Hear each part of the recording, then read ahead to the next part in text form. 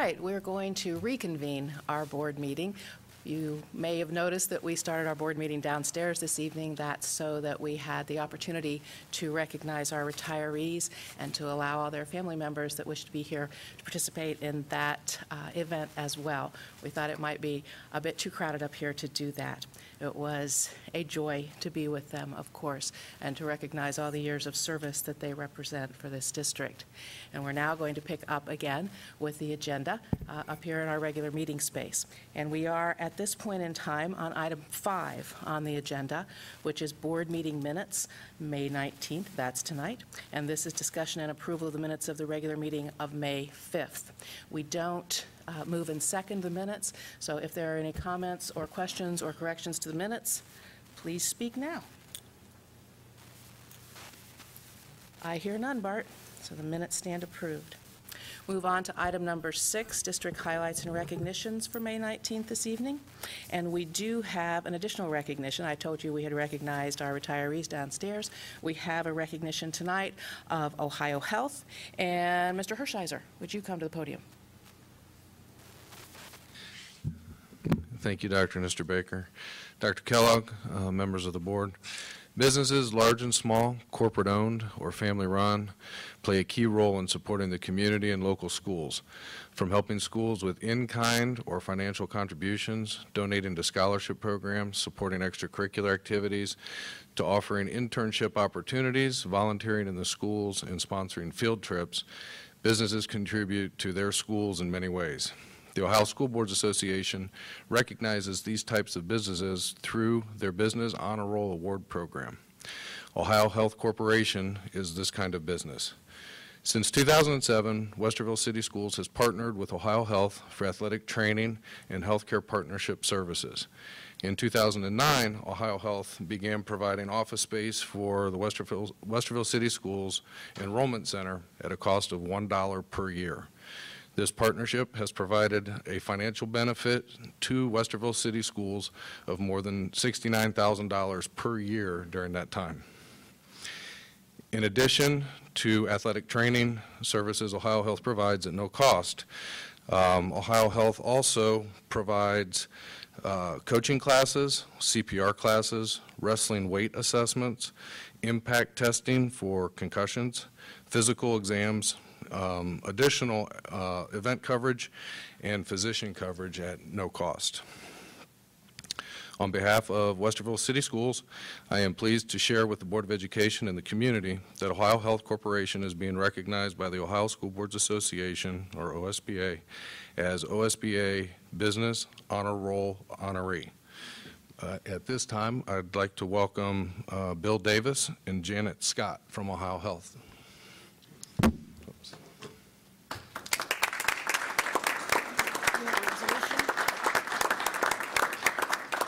Shake hands.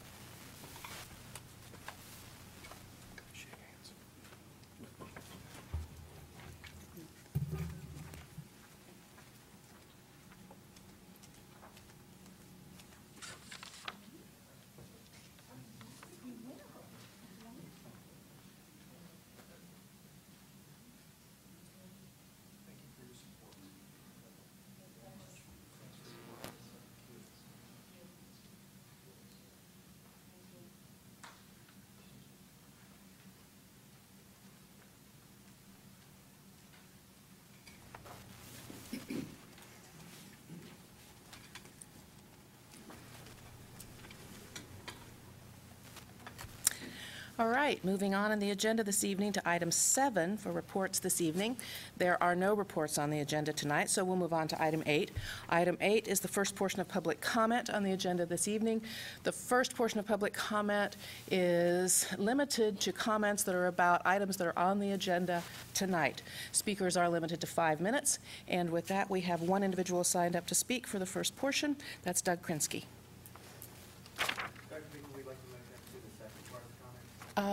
Go sign the form for the second portion, if you would. I'll just read them if that's okay. I'll play the second part. Oh, sure, that's fine. I just want to make sure your name's on the list. Okay. Is his name going to, you're going to put the name on the list? I wouldn't want Doug to be forgotten. So with that, there are no speakers signed up for the first portion of public comment, so we will again move forward in the agenda to item 9 on the agenda. It's financial reports for the evening. 9.01 is a resolution to approve the financial reports and investments as of April 2014, and the financial report does list all funds ending April 2014. Could I have a motion on this resolution, please? So moved. Thank you. And a second? Second. Thank you. With a motion and a second, Mr. Griffith. Madam President, members of the board, the financials, just to give you a quick overview, the fiscal year to date for general fund revenue is $147,654,000. The fiscal year to date general fund expenditures are $110,962,000. All funds, fiscal year-to-date revenue is $191,977,000, and the fiscal year-to-date expenditures, all funds, are $150,146,000. Are there comments or questions? Hearing none. Bart, would you call the roll? Mr. Velardo, Yes. Dr. French, Yes. Mrs. Davidson, Yes. Dr. Nestor Baker. Yes. The financial reports and investments as of April 2014 have been approved. 9.02 is a resolution to approve the updated 5-year forecast for FY 2014 through FY 18. Could I have a motion on this resolution, please?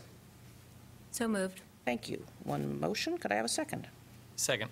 Thank you. With a motion and a second, I will turn this over to the treasurer as well. Madam President, members of the board, this is the 5-year forecast updated version of basically what we presented in October. Hopefully you guys can all see this up here. I like to use some visuals. So I gave you guys a printed copy. I'll probably go into a little bit more detail tonight just because we have 2 new board members online with us. So if I get too tedious, I apologize, but the rest is in here. So if I don't cover it and you have questions, feel free to ask me. I also, if you can notice my presentations, you've seen this probably twice a year for the last 3.5 years. I typically try to make sure the audience is educated on this as well. So I'll tell you why we're doing it. So as we get started, this is the updated forecast, May 19th. The reason we do this is because of 122nd General Assembly basically said thou shalt do 5-year forecasts, and so we do those. One of the reasons it tells us to do them is we also, it's called a 412 certificate for anybody out there. 412 certificate is a certificate. If you sign them, you know what you are, but most of them don't sign them. The people who sign them are the board president, the superintendent, and the treasurer. We have to certify that we have money on hand that we can pay our bills. So we have a contract, it has a 412 certificate assigned to it that says we can pay it. So that's also what this is also used for, is the 412 certificate. Statutorily, we have to do these by October 31st of each year, and then we do an update by May 31st of each year. You can do these daily if you wanted to. Typically, most districts do them twice. You might see them monthly sometimes, but we typically do them twice. What I tried to do, so that I don't scare anybody, this is half the forecast up here, okay? And I tried to break it into pieces. This first half is the revenue portion only. And for those of you, when you look at this, I'll use my little green pointer, there's really 3 sections. This section over here tells you what kind of revenue it is. This section, 2011 through 13, shows you what the actuals were for the last 3 years. Fiscal year 14 is the fiscal year we're in, and you're doing a forecast for the next 4 years. Okay, so that's kind of how you read this part of it. It's revenue.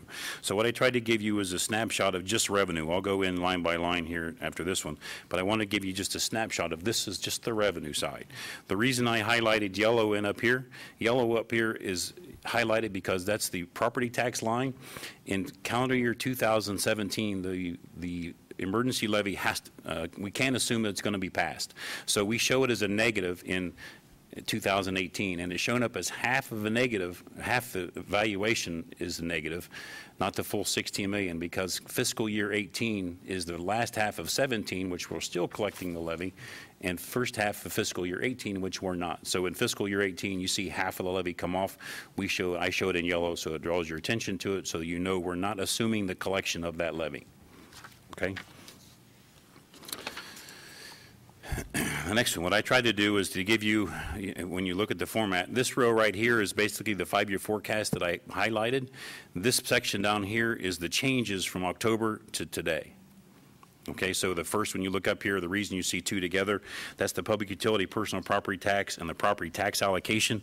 We receive those money, that is tax money for the most part, but we receive that from the state of Ohio. It's paid on the taxpayers' behalf. I did one in my notes down here. I do draw out the fact that you'll remember when they changed what they call the commercial activity tax or CAT tax. When they changed that in 2006, this district lost the equivalent of $5.4 million per year. So I still make sure people understand that we lost that every year. It went away to try to promote business in Ohio. But as you can see today, the lines up here are accurate now. I mean, from 2014 through 18 does not show the 5.4. It shows what we're actually collecting. The other line, the 1.050 line, this bottom line here, the property tax allocation, that has to do with the homestead rollback portion. And if you remember the last biennium, any new levies that any district passed as of November of 13, the state was no longer paying that portion of the homestead rollback tax on the homeowner's behalf. The levy that was passed here in 2012 has that included. If we get to 2017 and that levy is deemed to be renewed, that would also still be covered under the old rule. That would still be, the state would still pay that homestead rollback on the behalf of the taxpayers because it was passed prior to the date. Okay, just a little tidbit for you. The next one, state foundation. If you remember, the state changed the rules again in July of last year. It was still they were still playing with it when we did this in October, so there's a couple changes I'll show. This district receives really $2,177 per student based on evaluation and generates 37% of the school district's general fund expenditures. Casino revenue, just to draw your attention, we do receive $52 per student. We collected roughly $748,000 in this fiscal year due to the casino, as opposed to $321,000 last year because of it being phased in. I threw this up here for the quiz for the end of the program. The state changed it, and it's really, I don't expect you guys to follow this. I at least want to show it so you could realize what the state did. In the past, the state would basically said, we're going to give you $5,730 per student. If you have 10 less students, you take that number times the $5,735 and you get less dollars. If you have more, same thing, you get more dollars.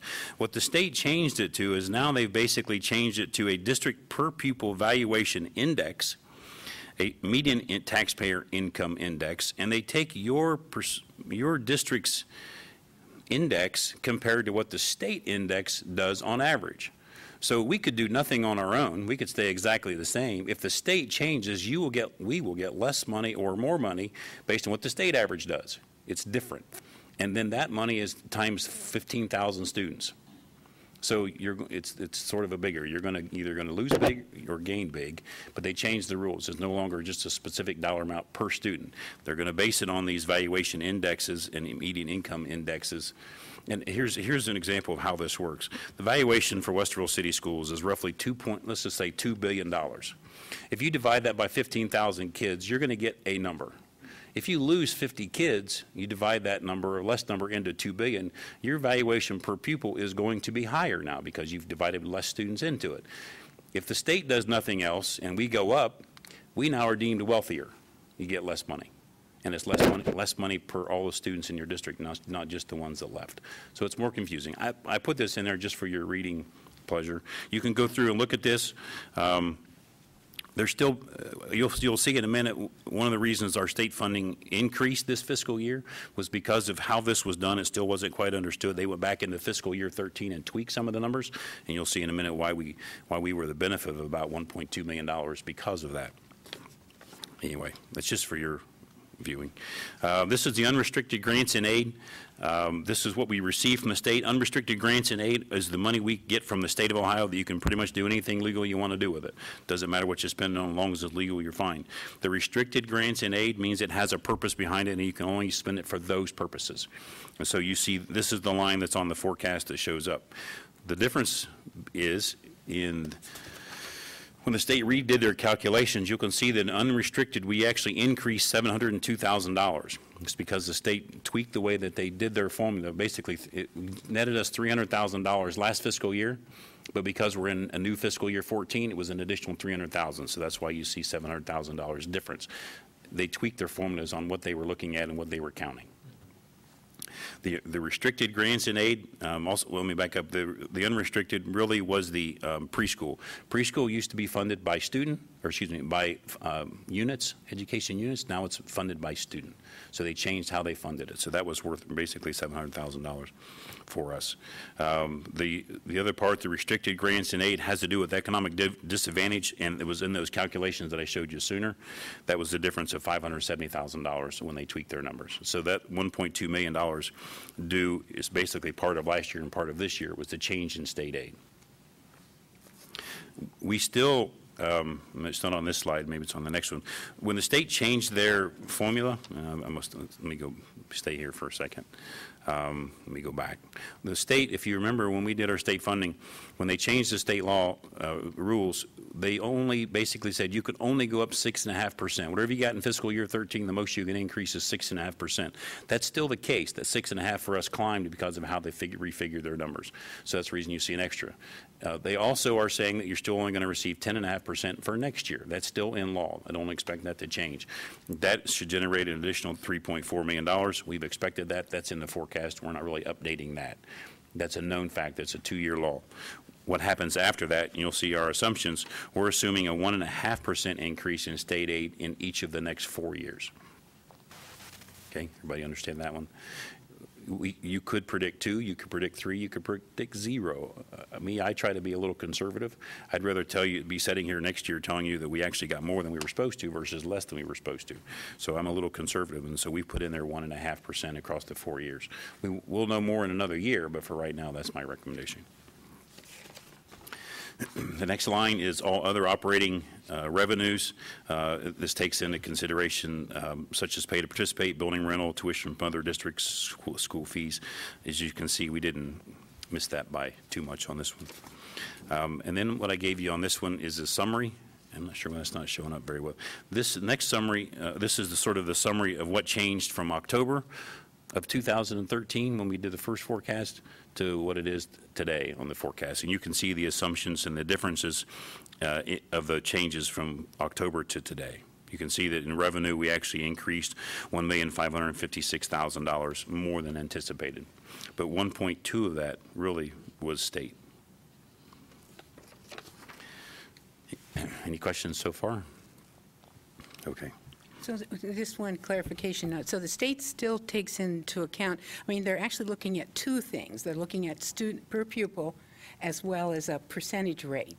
So the new change. Yeah, they're looking at the median income and economic disadvantage. There's a couple of things they're looking at, but they're looking at it as how you compare it to the state average.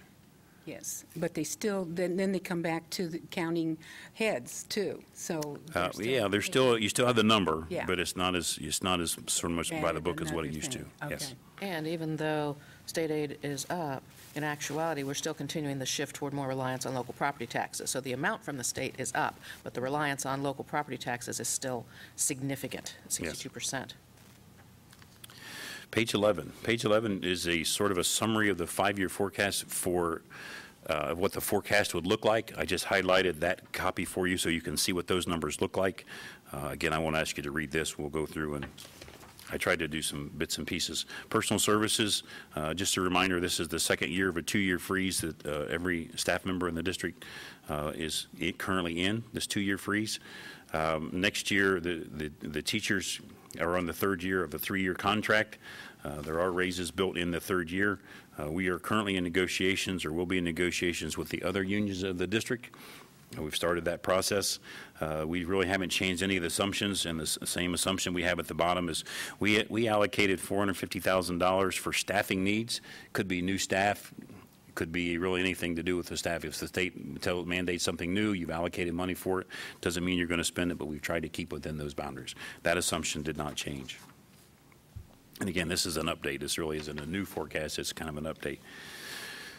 Personal services, again, I gave you the line that shows that the 5-year forecast on the top that shows you what the past 3 and the next current and the next 4 are.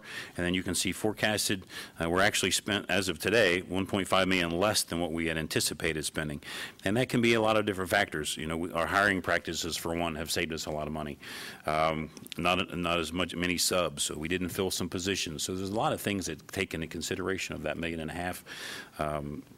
But as of right now, we're expecting to be $1.5 million less than what we had predicted in salaries. The retirement, again, just to give you some highlights so you remember, in case you don't remember where we were. In 2014, this calendar year, our premiums did go up by 7%. We assumed a 10% increase across all 4 years of the 5-year forecast, the current and the next 4. We assume a 10% increase in there. One of the things is to remind you, we did go self-insured all of calendar year 13. Those numbers came out that we saved roughly $2.2 million by being self-insured last year. And then a reminder of the 95-100 premium.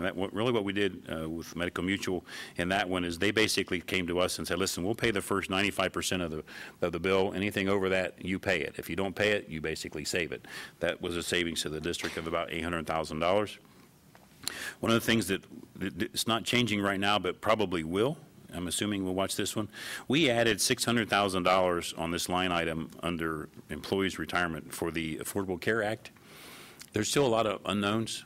We don't know how many people we're going to have to, substitutes that we're going to have to offer that are going to qualify as, if they work 30 hours or more, average 30 hours or more per week for the year period, we have to offer them insurance. There's a lot of fees associated with this. There's a lot of penalties associated if you don't comply. So, if you have to add, anywhere from 15 to 20 to 50 staff members at $500,000 each, $15,000 each, that's a lot of money. I'm not sure 600,000 will be enough. So we're kind of waiting to see what that line does. It could go up, it could go down, but that's what we earmarked it for, was the Affordable Health Care Act that could cost this district more money. We wanted to allocate it. And what might we know some clarity? Well, we have to, they give clarity every day. No government comments. I'm just asking for clarity. Oh, it's just that the clarity gets, I guess, clearer as the time goes on. Okay. I mean, they give us, every day there's new rules come out and the new clarifications, but they change. And so we don't know. We're in what's called a year evaluation period. We're looking at a year. We're keeping track of all of our substitutes' times and hours and how much they work and how much they're, and probably you would think it would be simple. Well, sure, you can just count, a bus driver works a sub works 6 hours a day. It's 6 hours. Well, what if they're a library aide or something, or they volunteer as a sub food service or something? So there's stacking going on. So we're trying to track all those hours. The penalties are severe. If you miss that required calculation, you can think it's $2,000 per covered life as a penalty. So they're staggering.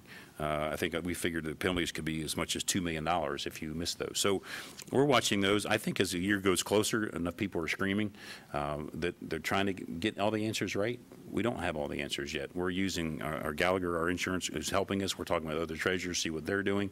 There's different rules out there people are trying to do. One of the things that you're going to hear me bring back to you is what we call, I'm suggesting we have what's called a bronze plan for insurance. Right now we have one insurance plan. If we end up through the course of this process and we have to hire a substitute because we had them work 30 hours or more, that's one hurdle. The next hurdle would be, is it affordable? If it's not affordable, that allows them to go to the consortium, which means now we pay a penalty because of that. Well, one of the things, if this district does what's called a bronze plan, we institute our own minimum level plan. And then if they go to the consortium after that, we're not penalized because we've offered them a plan that is technically affordable. So that's one thing you're going to hear me bringing up this summer. Hopefully that's in place by before January, is to put a plan in place that would qualify as a sort of an offset. And that's really the reason behind my question, because I didn't want people to get the idea that we are just shooting in the dark here, but we are trying to hit a moving target. Yeah. And I think that the work that you've done here, and I personally like this idea of a bit of a tiered process for the health care to avoid that potential significant penalty. So I just wanted you to bring out, just so that people hear, that we understand we're hitting a moving target. We understand that it's a bit of a shell game, and I don't mean that negatively toward the government and others, but we are trying to do this in an intelligent, forecasted manner without having all the numbers. Right. We're trying to be proactive. Thank you. Okay. Well, this slide got lost somehow. This is the purchase services, and I apologize, you can see most of it. Purchase services, this line actually went up by $681,000. We're sort of looking at this one today. We believe the part of, there's a lot of factors. It's not just one thing, purchase services are spent. One of the things we did in the forecast in October is we reduced our assumptions to a 1.5% increase where it had been 3% all this time. Could that have been a factor? We know that we're paying more for students who are going to community schools. We know we're paying more for students who have the Autism Scholarship or the Peterson Scholarship. And so we also know there was a timing issue here. Our operations director, we had $211,000 last year encumbered. This report looks at expenditures, not encumbrances. And so we know we paid $211,000 that was encumbered in the spring. We paid that this fall. So there's a lot of things that make up this number here. Did go higher than we expected, and we'll dig in more to this and tell you why at a different time. Supplies and materials, nothing to shout about here. We were pretty much on what was expected. Capital outlay, this one takes a little bit of explaining because it's going to show up again in the fall. When we did our 5-year forecast in 2014, we allocated, we didn't budget it. I shouldn't say we didn't budget. We didn't appropriate it. We allocated $1 million for this new technology roadmap, and we said we wouldn't spend it unless there was a plan in place. Well, the plan in place is kind of in now, but they haven't had time to spend it. So with the plan in place, they were counting on that $1 million this year. So when you see the minus $1.4 million here, and we did the October forecast, we had $1 million for technology, we had $500,000 we added for capital improvement, and we had $500,000 we added to replace all the speakers and audio equipment throughout the district. We haven't spent all of that.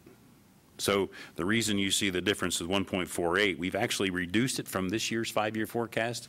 But if you look at the numbers in 2015, you'll see it show back up here because that $1 million is still expected and needed for the roadmap. Just because we didn't spend it right now, we are going to spend it next year. So we sort of shifted it. So that's why you see the $1,428,000 difference is because we've sort of, and Mr. LaRose is doing some capital improvement that we're also not going to spend until the summer. And again, this is based on expenditures, not on encumbrances. Mm-hmm. So that's why you see the difference in 1.4. It'll be added back into the next year forecast so that you still see it. Other objects, nothing much here. Yeah, it's off $228,000. This has a lot to do with Franklin County Educational Service Center. One of the reasons we're under expenditures here, if you remember, every 3 years the county does an assessment, a reappraisal. This year they decided that a year ago when they did the reappraisal that they took from us too much money, so they gave it back as a refund. That's why you see the refund. It's roughly $229,000 as a refund we got back from the county because they didn't need as much money as they thought they would. Transfers out for some of you that are new. The 009 fund is a uniform school accounting fund. It's used, it's basically money in, money out. It's for students. When they pay their fees, it goes into this line. One of the reasons you see a transfer in there, you'll see a transfer usually once a year, maybe twice. If we have a student who's on free and reduced lunch, we can't charge them fees. So the general fund will transfer money into that 009 account to offset the fees that couldn't be charged, so that we still have the money to spend for those students. In the second paragraph, the transfer of funds is $65,000 per year. We set this up a year ago. We'll probably transfer here next month. The 3 turf fields at the high schools will at some point need to be replaced. So what we did is we looked at all the money that we were spending to taking care of the process, where the grass fees or mowing the grass, marking the lines, whatever. We looked at those funds to see what we were spending every year. We took those accounts. We're also adding to it any building rentals that may be using the fields. But we wanted to make sure that in 10 to 12 years, when the fields come time to need to be replaced, when you all are on the board and I'm not here, you're going to be wondering why did Mr. Griffith set up an account to pay for this? This is the account to pay for that. We're going to try to set aside funds every year.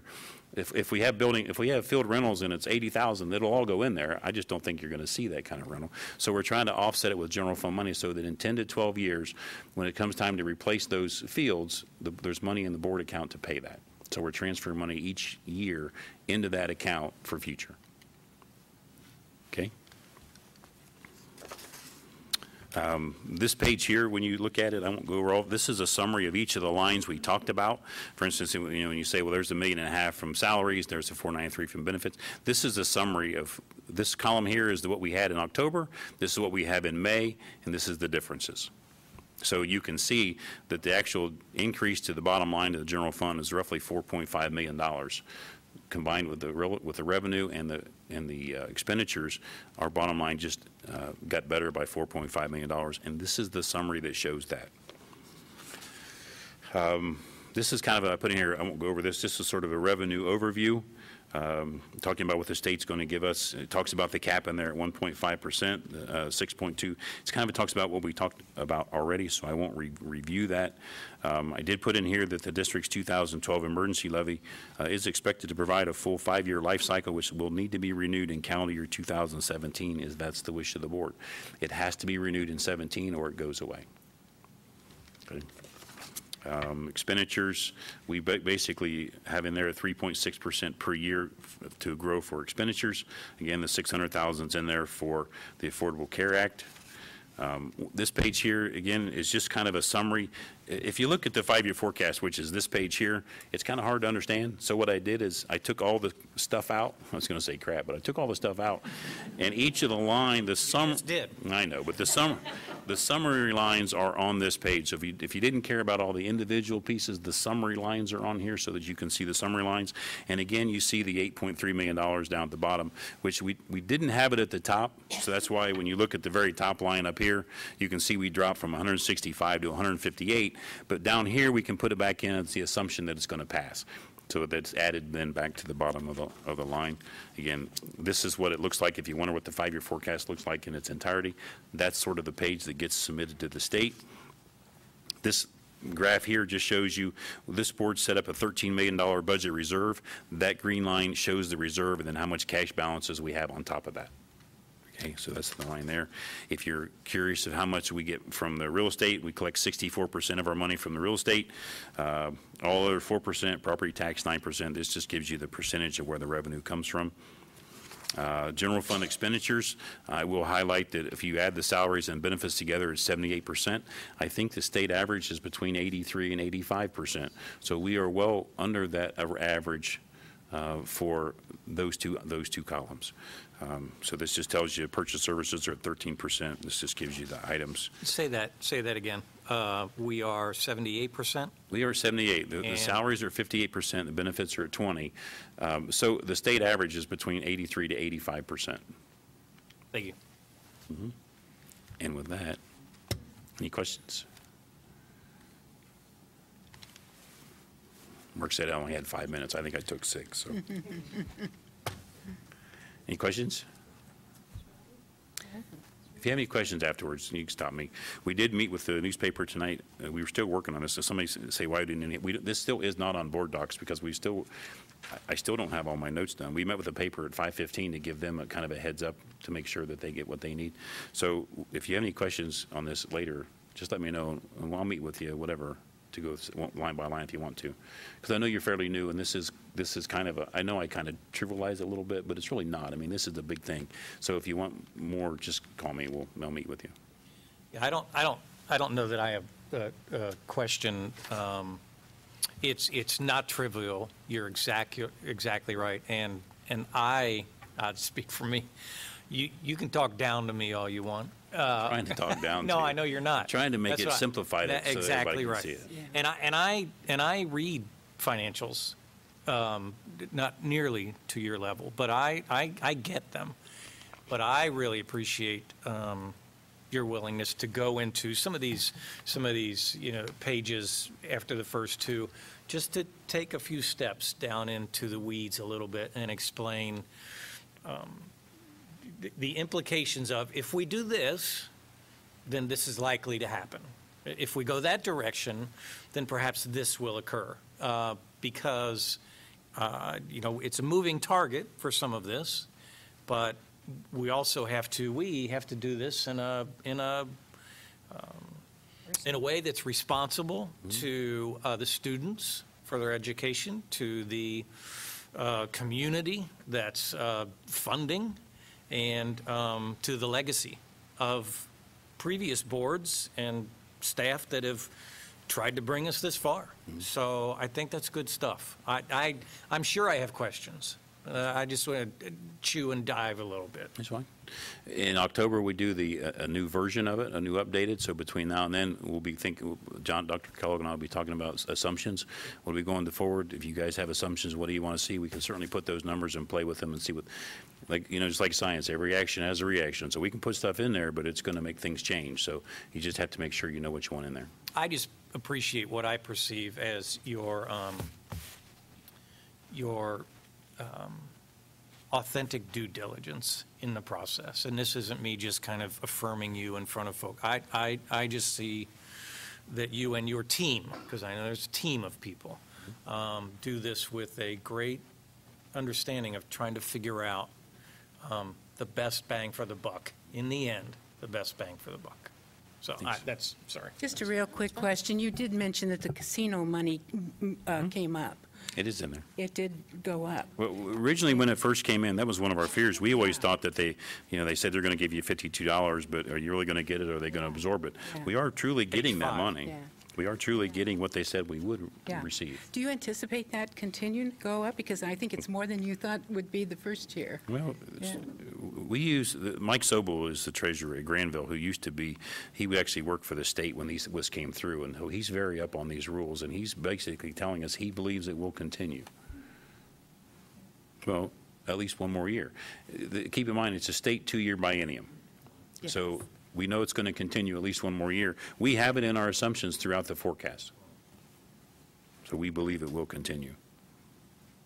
Thank you.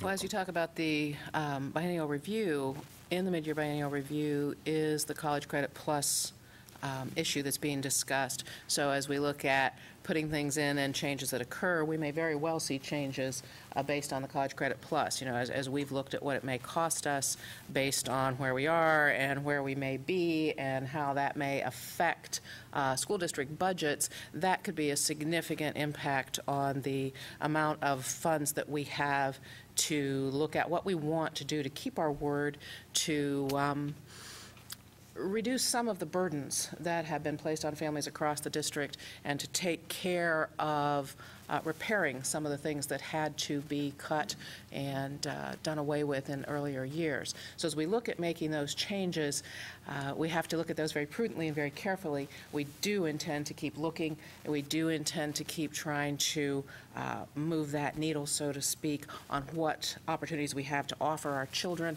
and the opportunities that we have to offer families. But we have to do that within the context of knowing that there will be changes and they won't all necessarily be helpful to us.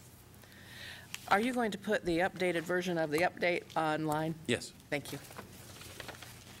Anything else that anybody wants to add? I just might add, first of all, I appreciate Mr. Griffith's good analysis of where we're at the 5-year forecast, and I think from my seat watching as we project forward, and he hit on it, we're heading into the second year in the biennial budget. Unknown factors, as you mentioned, one of them on the legislative docket right now is College Credit Plus. And keep in mind, we've gone through a period of what seems a fair amount of legislative process that's put a lot of mandates in front of school systems that are costing dollars and resources. Online testing, resident educator, new evaluation system, changes to curriculum, some of which we'll see tonight. And so all of that's kind of added to the burden, and it's hard to project what's going to come next in that area. So that's one piece. The other factor that I think is a good one to keep an eye on as we move towards the next budget with the governor will be the cap that Bart mentioned, because as he said, the funding formula actually called for us to have, and Bart, if I get the number wrong, remind me, I think for this year we were projected for $10 million more by the formula than we actually received, and what cut that back was a 6.5% cut. Right. So we didn't get the full funding. We got 6.5% more than we had the year before, and this coming year it's 10%. And as you notice in the forecast, he's projecting a 1.5% increase over each of the next years after that budget. We really don't know what that is, and that's what he said. And depending on whose forecast you look at, that number can be anywhere from 0 to whatever percent you want to put in there. That could be very favorable to a Westerville, depending on what they do. or it could be not as favorable. And I know there's several school districts are starting to work on legislators, since we're at mid-biennial review, on the next budget. So those are variables that are important. And the other one that wasn't mentioned, I think is important, is although the economic upturn has been slow, it has been up. And collections on revenues, housing sales, et cetera, I think spell good relief for. So that 2017 renewal is an important point. We're very healthy to there. In fact, I don't think our expenditures exceed our revenues until 2018. And a big portion of that is the $8 million that comes off that first half from the collection. So we're really in good stead if we stay the course, and I think that's what we want to do. And keep an eye on these little volatile pieces that can shift the winds real quickly for us. So I appreciate the update. Anything else? Thank you, Bart. Would you call the roll on the resolution? Mrs. Davidson. Yes. Mr. Velardo. Yes. Dr. French. Yes. Dr. Nestor Baker. Yes, the updated five-year forecast has been approved. Moving on to 9.03 on the agenda this evening. This is a resolution to approve the application for one-time records disposal according to the records retention schedule. Could I have a motion for this, please? So moved. Thank you. And a second? Second. Thank you. With a motion and a second, Bart, would you like to talk about this? Yes, please. Madam President, members of the board, this is we bring this to you around May every year. We have a records retention disposal policy, what records we keep for how long. We've attached a list to this to show what records we're disposing. We basically bring this to you for approval. These do meet the records life cycle, I guess, but lack of a better word, that are eligible to be disposed of, and this basically is a resolution giving us authority to dispose of those records. I will say before you vote, just in case there's another question, we actually, I've talked about this now, this is my third year that I've talked about records retention. We do have a need in this district to improve our records imaging so that we can have more access to records easier. Bob Line went out and did a proposal. I think we had 4 or 5 companies that submitted proposals of what they would do. To update these records over a course of 3 to 5 years is about $350,000 to do them all. So I'm not suggesting we do them all right now, but I would like to, probably in October, you'll probably see this on the line in the 5-year forecast to do some kind of anywhere from a 3 to 5 year plan to update all of our records as far as records imaging, which would be record board reports. Anything that we do, it's also, I think, put in there a plan to where actually when we're creating the documents, it actually scans them, so we're kind of stopping the bleeding a little bit. So that we do have a plan in place. We'll bring that at a future date for records retention, policy, records imaging. Okay, good. Any questions regarding these records and their retention schedule? Hearing none, would you call the roll, please? Dr. French? Yes. Mrs. Davidson? Yes. Mr. Velardo? Yes. Dr. Nestor Baker? Yes, 9.03, the resolution to approve the application for one-time records disposal has been approved. 9.04 is a resolution to approve the fiscal year 2014 amended appropriations for all funds. Could I have a motion on this, please? So moved. Thank you. Could I have a second? Second. Thank you. With a motion and a second, Mr. Griffith, I will turn this over to you as well. Madam President, members of the board, this resolution, we typically would have brought this next month for approval. We typically do our final appropriations and then our for this year and then our final appropriations for next year. The reason we brought them to you now is the state aid grant that Mr. Reeves has been working on was finally been approved.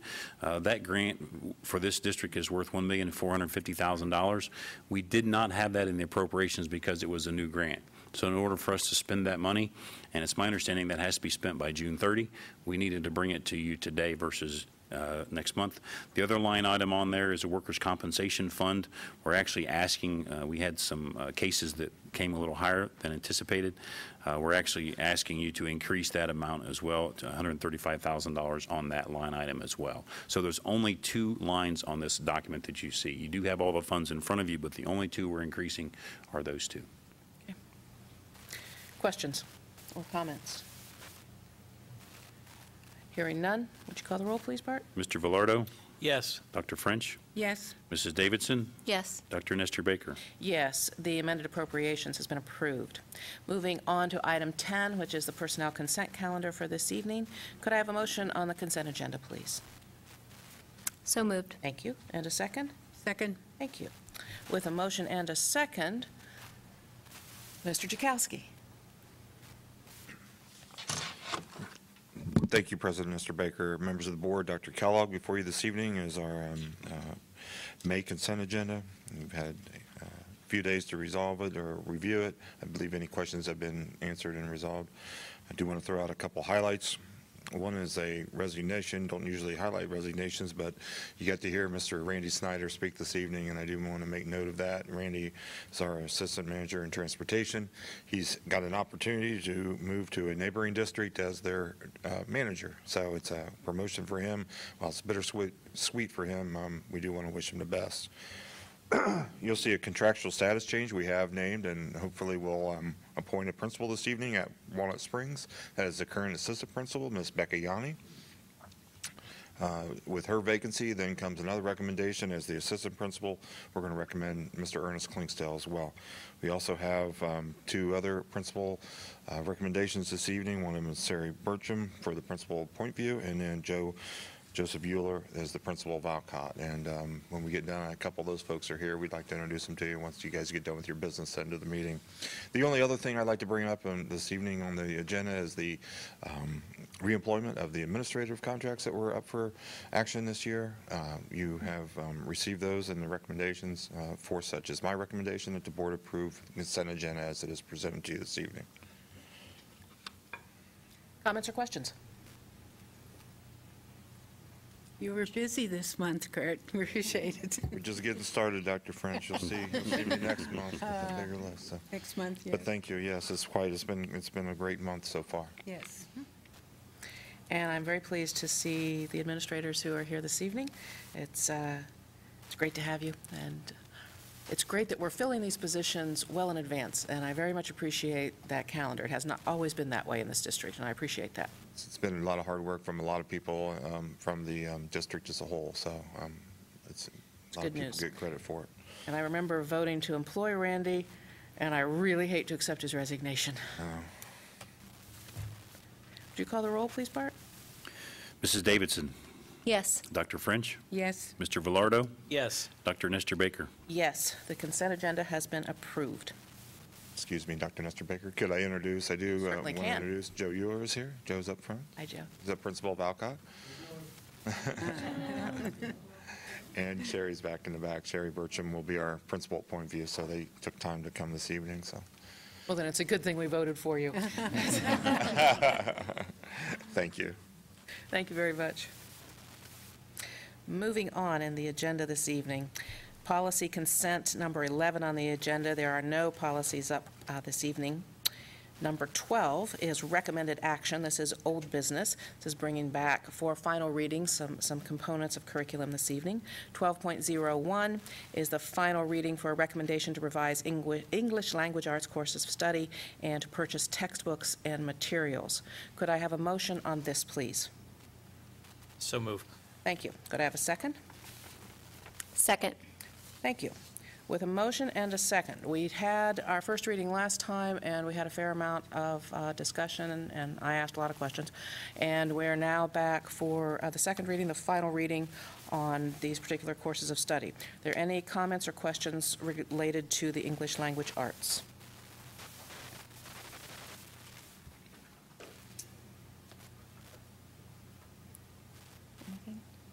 No, there was one thing I noticed that I didn't see, and it was, we talked about allocations for the instructional materials. Did I miss that, or is it? That was sent to us early in the week.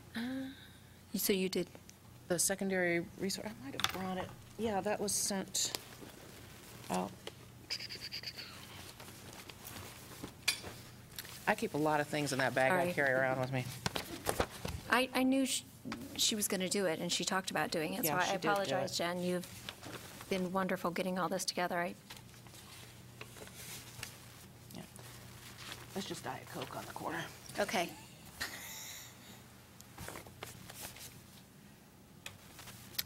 Other questions while Tracy reads that? I do have something I'd like to ask the board to consider. As you know, last time I brought up the idea that I was concerned about making sure that what we approve does meet our policy statement, and that our policy statement says that information related to assessments will be included in the courses of study. We don't have those listed in these particular courses of study at this time. We have been on a really fast roll to get this done according to the requirements the state has placed on us. Given that we do not have the assessments ready at this point in time, we're not ready to do that yet, because we need to get more familiar with what the state's doing. We need to really get a handle on those state assessments and what they mean for us and what they are going to do to us and how we're going to handle that. So what I would like to ask the board to consider this evening is an amendment for this course of study, and I'll be making this the same request as an amendment for each of these items on the agenda.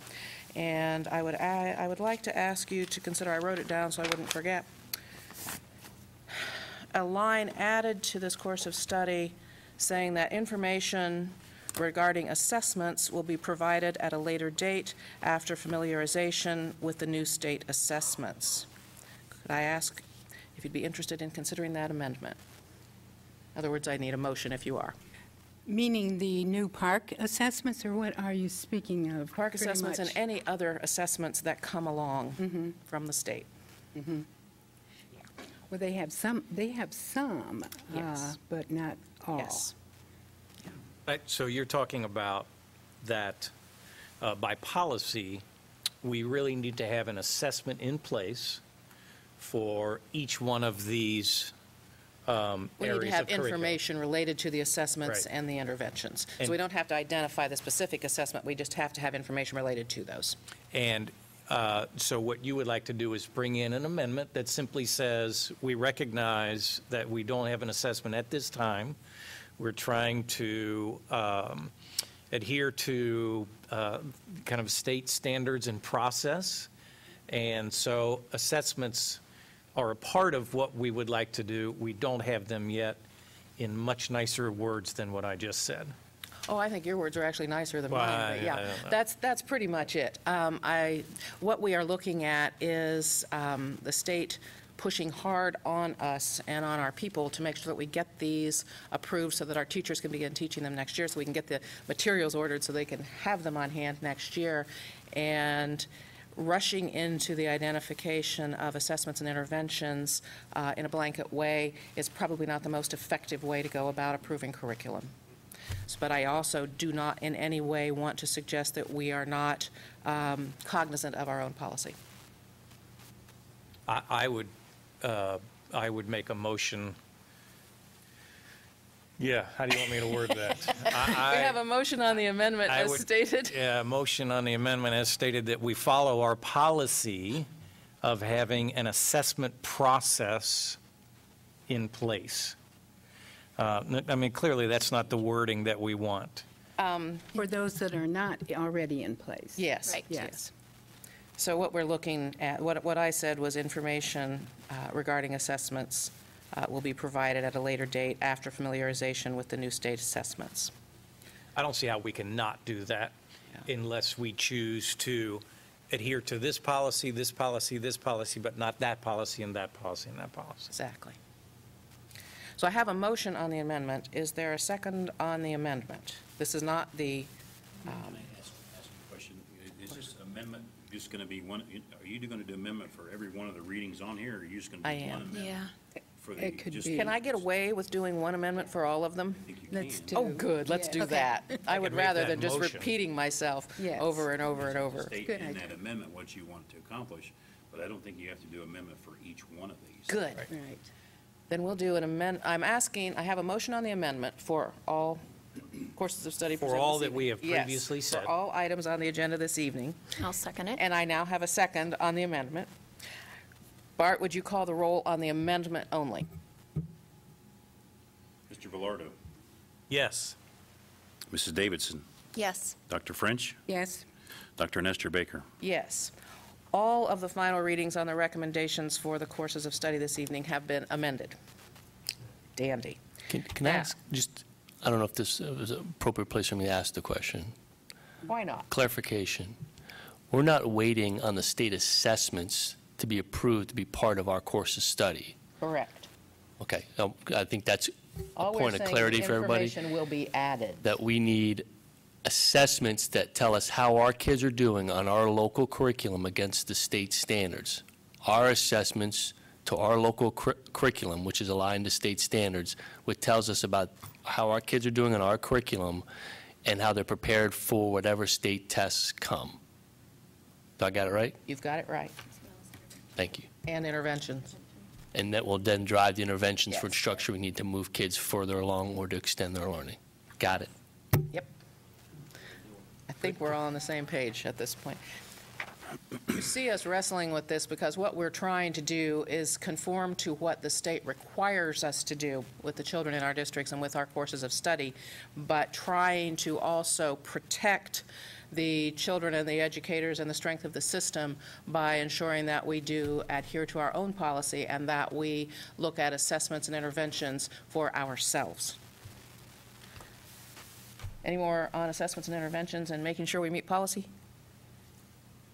Then how about the English Language Arts course of study? Do we have comments, questions about the course of study or the textbooks and materials? Is 1201. It is Right. 12:01, not the time, we're not there yet, but is agenda item 12:01. I will make a comment regarding, once again, the Common Core, which this is what that is. And I did look over the materials, and my concern still is with Common Core. I cannot support it yet. I don't know if I'll ever get there.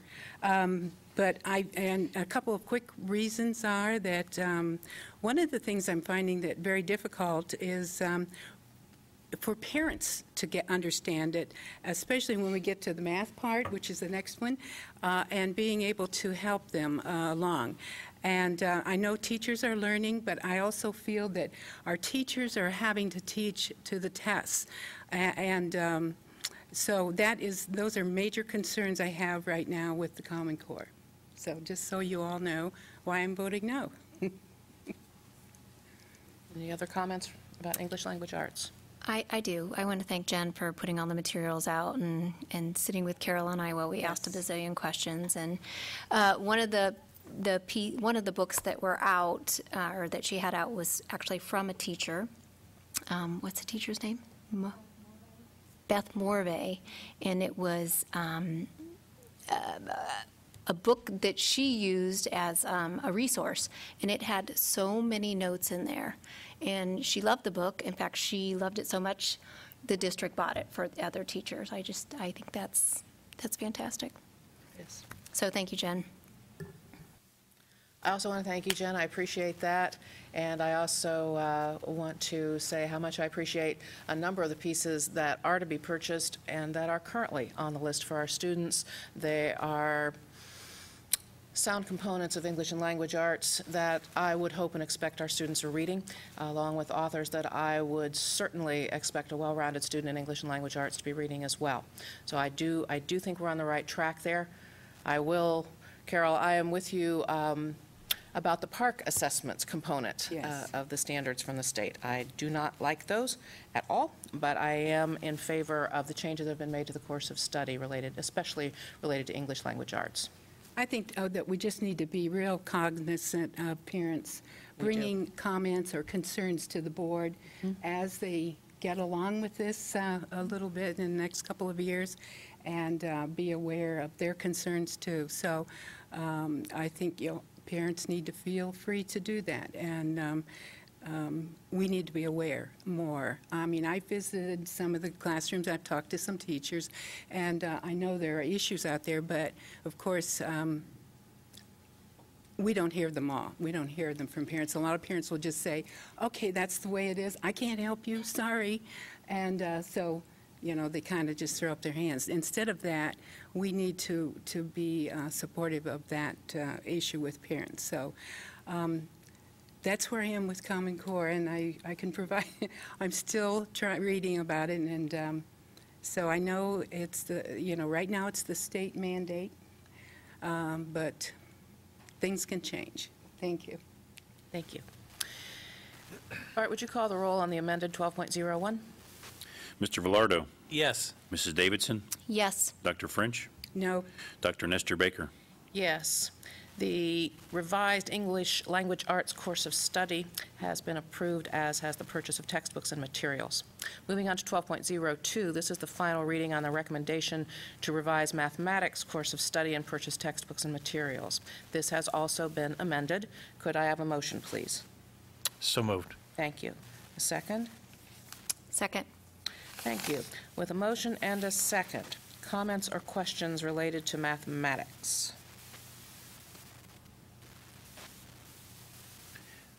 I just have a clarification. When you say has also been amended, are you, The amendment that we the did. amendment we did first applies to this one, but we're not actually amending the resolution? No. No. Gotcha. All right. The things we do to make sure we do it right. Any comments or questions regarding mathematics? I want to echo Carol's comments about making sure we do the best we can to work with our parents on this and also to work with our students. This, the mathematics of all the course of study revisions has been the most difficult in many ways for a lot of families, and our educators, some of them have had difficulty with it as well. And as we continue to work with professional development, we will also continue to look for ways to better help our families and our students understand as well. Bart, would you call the roll, please? Mr. Velardo, Yes. Mrs. Davidson, Yes. Dr. French, No. Dr. Nestor Baker. Yes, the recommendation to revise mathematics course of study and purchase textbooks and materials has been approved. 12.03 is the final reading on the revision of the science course of study and also the resolution to purchase textbooks and materials. Could I have a motion on this, please? So moved. Thank you. And a second? Second. Thank you. And the amendment does apply to this as well. Comments, questions, concerns related to the science course of study or materials? Nope. We're not there yet with Common Core, so, we will, no, maybe not. We'll see. Again, the concerns about the testing and so on through all of these, I'm most concerned about that. I feel like we're doing a lot of testing of our poor kids, but We are. Yep. I love some of what I see in front of me in this science area.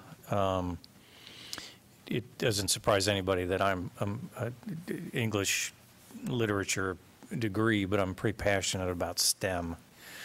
And I have looked through some of the curricula, talked with Jen, and I just really like some of what we are trying to unroll and challenge our students sooner with some pretty applicable and rigorous curricula. I love the idea of trying to support parents because some of what my kid is doing now, I'm not sure, and he's only in 6th grade. But I have continue to believe that a great deal of our health and future will rest in us getting much more serious about science and technology. So I'm just very solidly behind this. Ditto. Bart, would you call the roll, please? Dr. French, yes. Mr. Velardo, Yes. Mrs. Davidson, Yes. Dr. Nestor Baker. Yes. Item 12.3, the revision of the science course of study and the purchase of textbooks and materials has been approved. Moving on to 12.04, this is the final reading on the recommendation to revise social studies course of study and to purchase textbooks and materials related to that. Could I have a motion on the social studies revision, please? So moved. Thank you. And a second? Second. Thank you. With a motion and a second, are there comments or questions?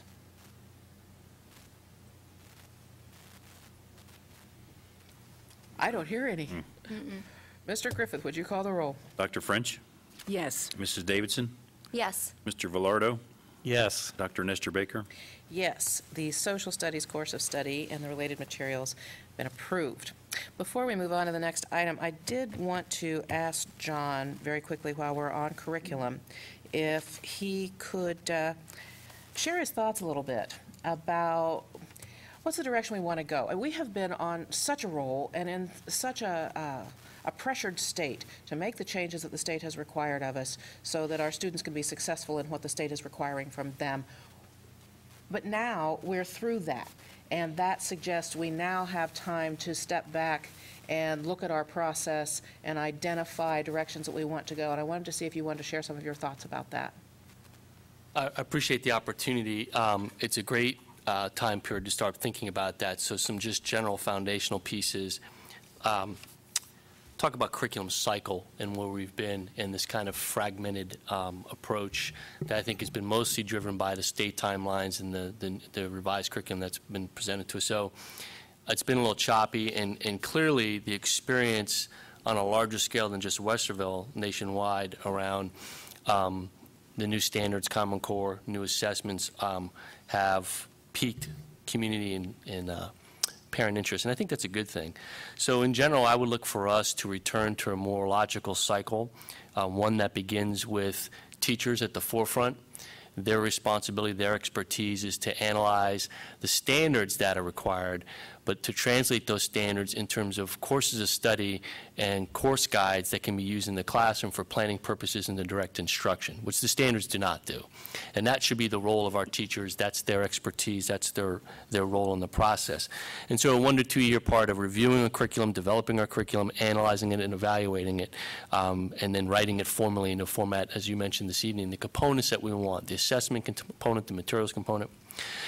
The next piece of the cycle would be materials adoption. Once we have things written and interpreted the way we want, then we turn our teachers loose and looking at the variety of materials that are out there, which are evolving as this standards movement moves through.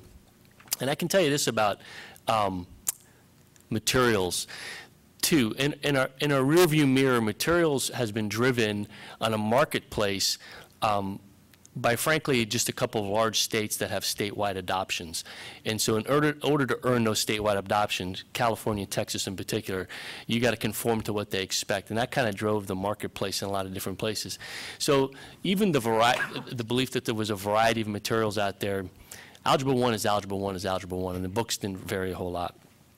What I think is going to open up forward, and is part of our teaching learning roadmap, is digital content and the value it adds to classroom experiences. And again, part of my belief as we look at our process moving forward is that materials adoption shouldn't just be the paper we see back here, but how do we engage our teachers in discussing what's the valuable digital content out there that can be used to supplement and provide instruction to kids. And this extends to video, anything teacher made, anything we might be able to purchase, anything we can find for free, Khan Academy. There's a plug for a free site. I think that becomes the new world of materials adoption. Then the most important piece to me, and that's where we've stumbled a little bit with our math adoption, is making sure that the professional development, it's not so much delivered, but at the end of the day, do our teachers who have experienced the professional development feel confident in their implementation? That PD really is in two formats. One is professional development around the materials we get, oftentimes which comes with implications for instructional practice and how to use them. Learner's manual, for example, to go along with them. But also professional development, what is the change in the standards and their impact on classroom instruction? That's the other part of the professional development. And then the final part of that is implementation. All through that should be a thread of evaluation.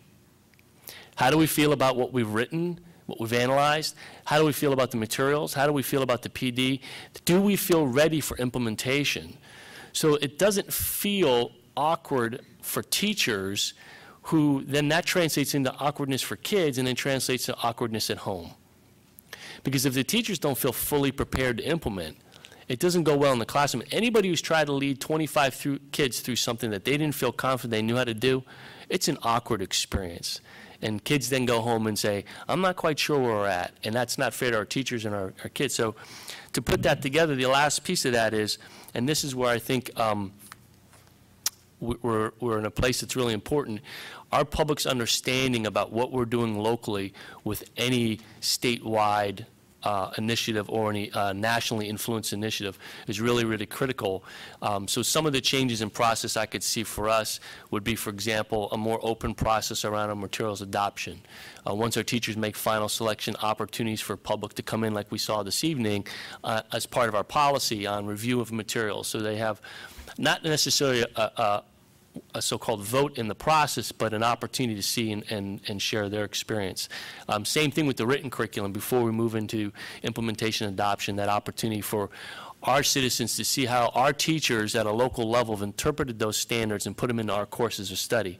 Because all of what I've heard this evening is really about that.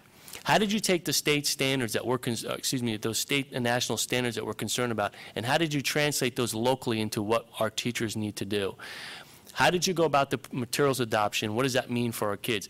What was the professional development we gave our teachers so they could be confident in their implementation? That's where I think we need to be. And again, I don't think it was a people mistake. It was the rapid pace at which this went. And if you go back to when we started this whole journey, it's about 2009, 2010. And to shift to where we're at is a long journey. So the last piece of this is go back to strategic planning. There's a portion in there where the voice of the community says, communicate with us when you make changes to instructional practice. And I think part of this experience is embedded in that community output. So that's a driver for us in terms of how I would view us moving forward with our curriculum cycle. And going back, you know, there's two parts of our policy. There's course of study adoption and there's course guides and the elements of those pieces. And really starting back there and moving forward with infrastructure that allows for greater teacher input and valuing their input and greater community awareness about what's going on and evaluation, not just at the end point, which is student results, which is the thing that's our bread and butter. But you don't get good student results if you don't have good implementation.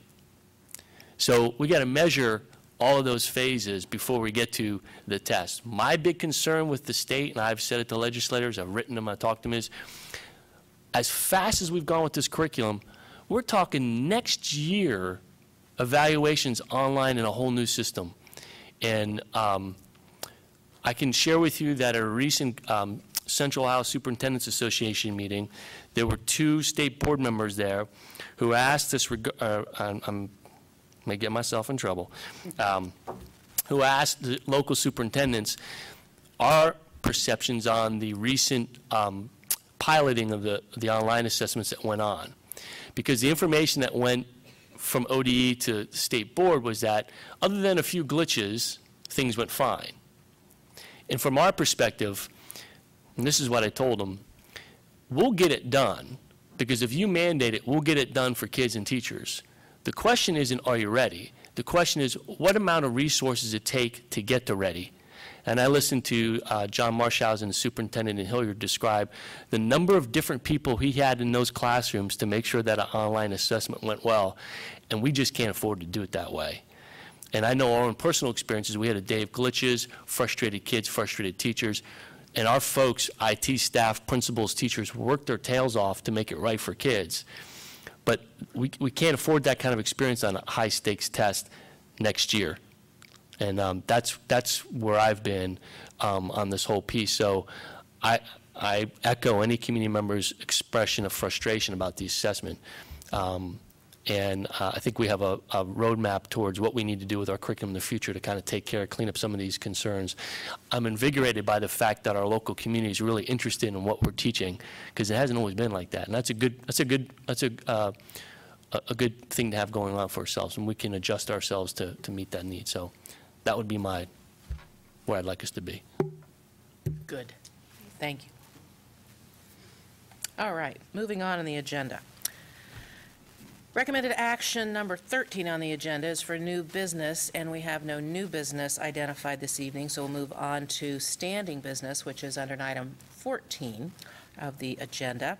1401, donations. Could I have a motion on this, please? So moved. Thank you. And a second? Second. Thank you. With a motion and a second, are there comments or questions on this generosity?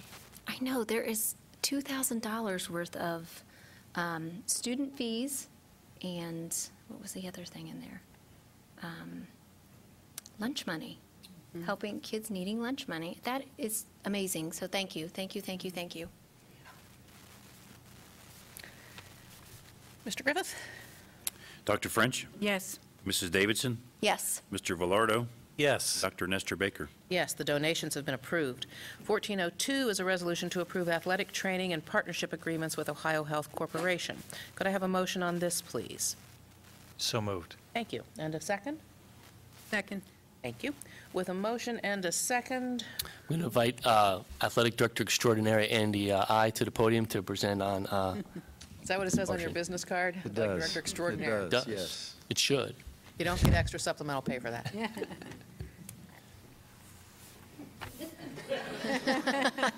But I got a pat on the back for you later. Good evening, I appreciate that. That means as much to me, Dr. Kellogg, thank you.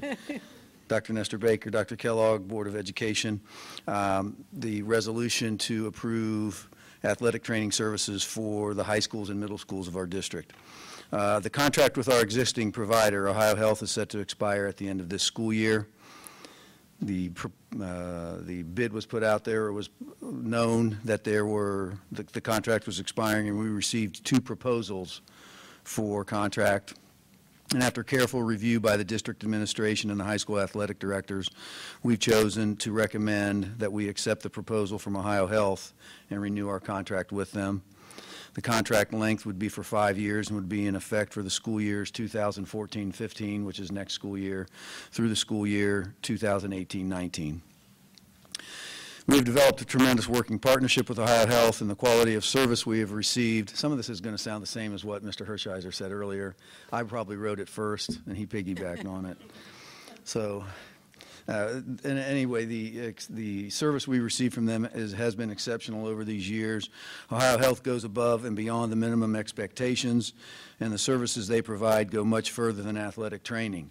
And some of the things that Mr. Hershiser mentioned earlier, classes for our coaches, CPR, first aid, sports medicine, the concussion awareness class, there's a whole lot of things that the coaches have to do, and Ohio Health helps provide a lot of the training for our coaches. The athletic trainer from our school is teaching a CPR class tonight for some of our coaches, so they do a lot for that. Safety classes for our student athletes, the concussion impact testing, wrestling assessments, body fat assessments, skin checks, things along that line. The physician coverage at our athletic events, and they make visits to our school. When we have kids that are sick or kids that are hurt, they'll come into the training room and see them. Pre-participation exams are the sports physicals that all our student athletes have to take before they can participate. Hundreds of our student athletes take advantage of that each year. And the sports physicals are tomorrow night at Ohio Health, 5:30 p.m. There's a little plug for that. We get a lot of the kids over there. In addition to all the things that with the athletic trainers, Ohio Health has become an exceptional community partner for our school district, recently receiving a school partnership award from the OSBA, loaning executives that work in their strategic planning department to our district for some of our strategic planning activities, providing back-to-school backpacks for some of our needy students. The Westerville City Schools Enrollment Center is housed at the Ohio Health Building, and all that office space is leased to our district for $1 a year, printing services for documents for our district. And the Westerville Parent Council recognized the value of our partnership with Ohio Health, with Ohio Health by presenting that organization with the Terry Gordon Business Award during our GEM Award ceremony. So another interesting fact with Ohio Health, I've been around for quite a while doing this, and Ohio Health came on board in 2007 is when we contracted with Ohio Health. So we've had a nice, long working relationship with them, and that the contractual amount that we signed with them in 2007 is the same now as it was then, and will be in effect through this 5-year contract. So the cost to the district will remain the same by the end of that contract for 12 years. And because of this partnership we have developed with Ohio Health, we will realize an annual benefit of over $110,000. Annually, that amount is about $20,000 more than the other proposal we received. So we believe that the proposal with Ohio Health is the way to go. 20,000 more than the other.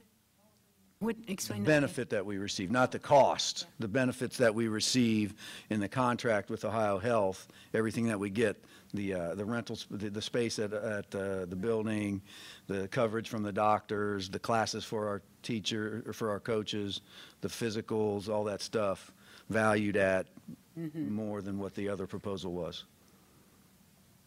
And again, that covers all of our high schools. All 3 high schools and all 4 all middle 4. schools. They provide athletic training services for the middle schools as well.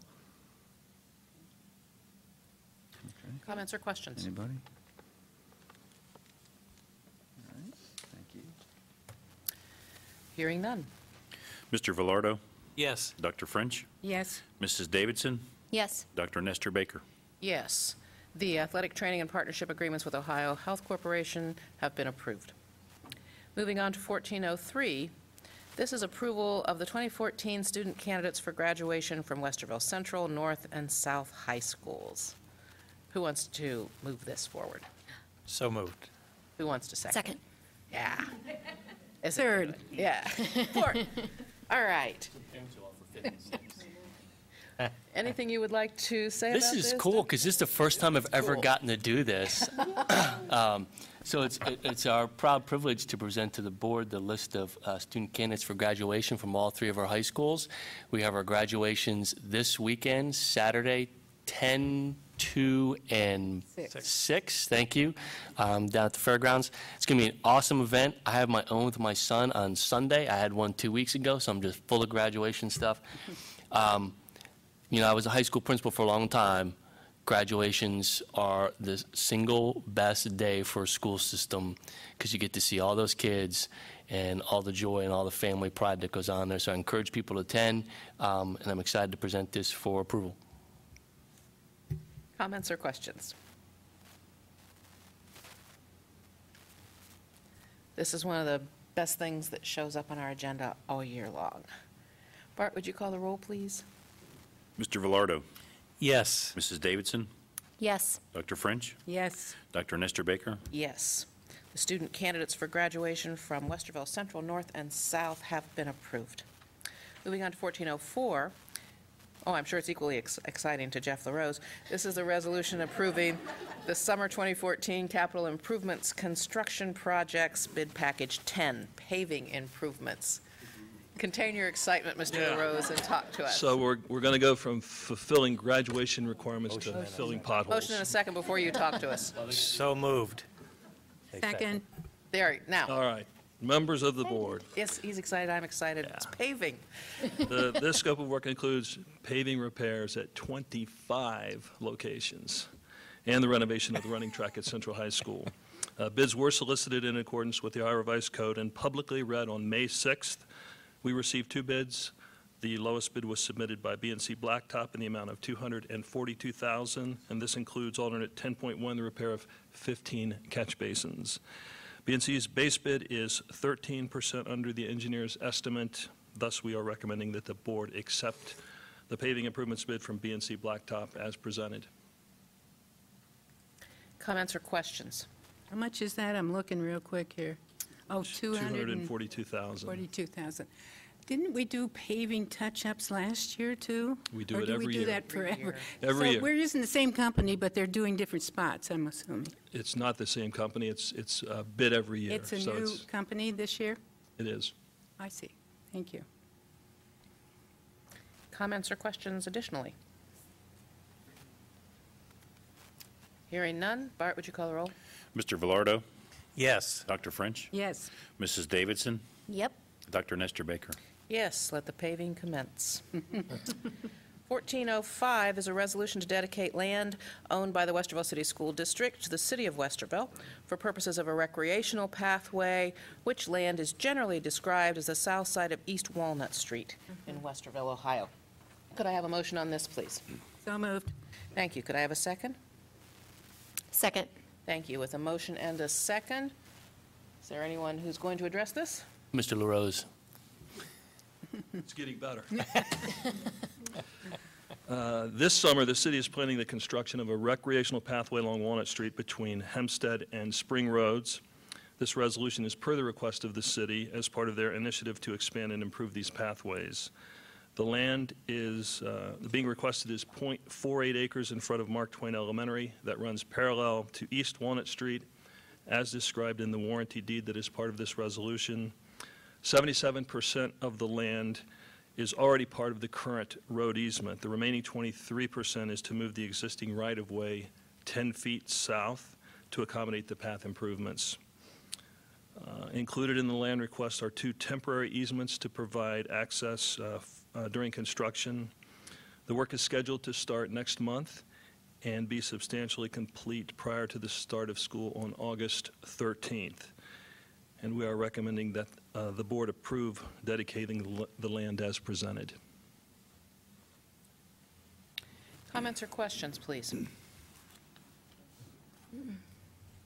Do you anticipate this coming back again, at a different location, or you have no idea, I suppose? I do know that the last phase of the path improvements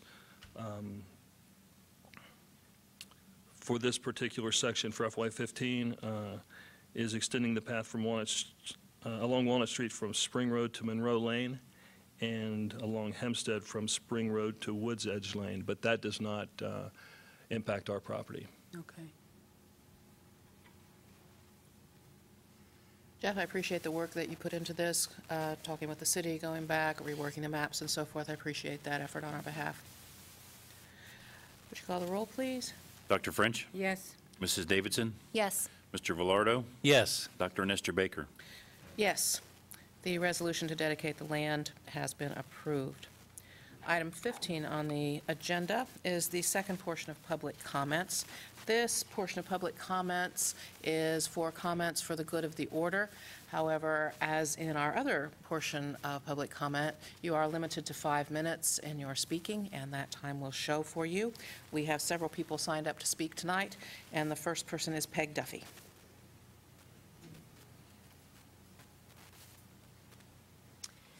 You as board members, through your application process, have revealed what apparently you believe to be the attributes for the forthcoming board appointment. Members of the community also have expectations for the person who will represent us. We seek a board member who will listen to all people in the district, a board member who acknowledges that all municipalities of the district are equal partners in educating our students, a board member who genuinely respects and understands differing opinions, a board member who is committed to open public discussion on challenging issues. Finally, a board member who can balance the wants and needs of students and staff with the realities of the taxpayer checkbook. Thank you, Peg.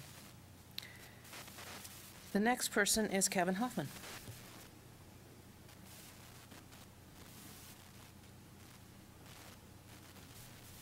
Good evening. I come this evening hoping that all 5 board members are going to be here this evening, but unfortunately, Mrs. Crow is not able to be here. I know that there was a celebration honoring her last week. Unfortunately, I was out of town, and so I was hoping to say a few words this evening in thanks.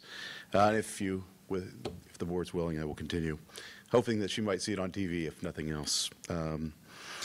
Having served with Cindy on the board for 12 years and been involved with the district for probably the entirety of her career, I believe that I can speak to the breadth of great work that occurred during her time here in the Board of Education. In her 14-plus years as a board member, Cindy has consistently demonstrated a great passion for our students, our staff, and our community as a whole, and always had a focus on ensuring that the district was the best it could be. As I was preparing for tonight, I thought about a number of the great works that this district has accomplished during her time on the board.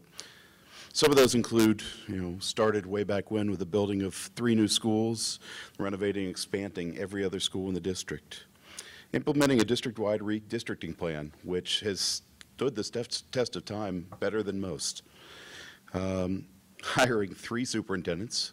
Good to see you, Dr. Kellogg, and two treasurers, and you as well, Mr. Griffith. Creatively acquiring this building we now know as the Early Learning Center, the home for the district's preschool program and administrative offices. twice expanding the magnet program, and now you guys are bringing it back again, so thank you. Implementing the International Baccalaureate program, creating the Academic Enrichment Center, developing a curriculum that successfully transitioned limited English-speaking students to become high school graduates, building the great partnership with Ohio Health that brought about their recognition earlier this evening, leading the implementation of Challenge Day, which we all know is a great addition to this district that brings character education to our high schools. You know, those are just a few of the great things that Cindy has done, and I wish you were here, Cindy, to hear this. But wanted to let you know that you know, I appreciate all that you've done, and I know that there are so many out in this community, as I've been out and about over the past years, that have asked me how you're doing. Let them know you're thinking about you. And so I wanted to come tonight to tell you that I too was thinking about you. It's been my pleasure and privilege to serve with you as a board member and to call you a friend. And I wanted to let you know tonight that my thoughts and prayers are with you always. So congratulations to the board members for another great meeting this evening. And to Cindy, congratulations to you on a phenomenal career as a board member here in our community. Thank you. Thank you so much, Kevin. The next speaker is Dave Fitzpatrick.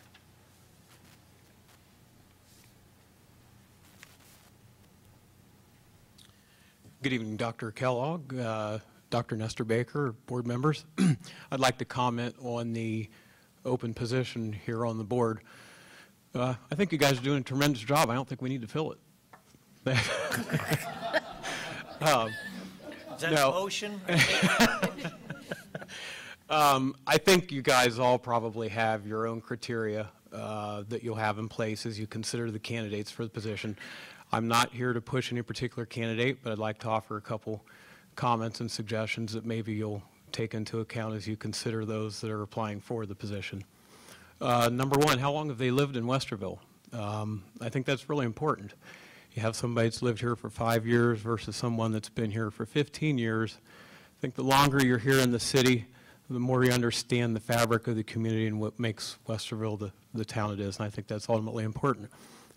To that end, how involved are they in the activities in Westerville? Do they have any kids? Do they have any kids currently in the district? If you had a candidate that maybe had kids years ago in the district versus someone that currently has children in the district, I might weight the candidate that has children in the district currently. And not just have children in the district, how involved are they in their children's activities at the schools and the associated activities of the schools themselves? Do they have any kind of a business background? I think that's a key component to consider as well. With regards to the recent election, I don't think you should necessarily just pick, somebody that's run recently in the election, but I do think it should be considered that those, and I don't know who, if any, are currently considering running, but if they were partaking in the election, the recent election, there's a lot to be said for the time and effort that was put into that, money that was put into that in running for the position back in November. Anyway, those are just a few of my suggestions and comments, and I hope you take them into consideration as well. Thank you. Thank you. The next person on the list is Eric Zwilling.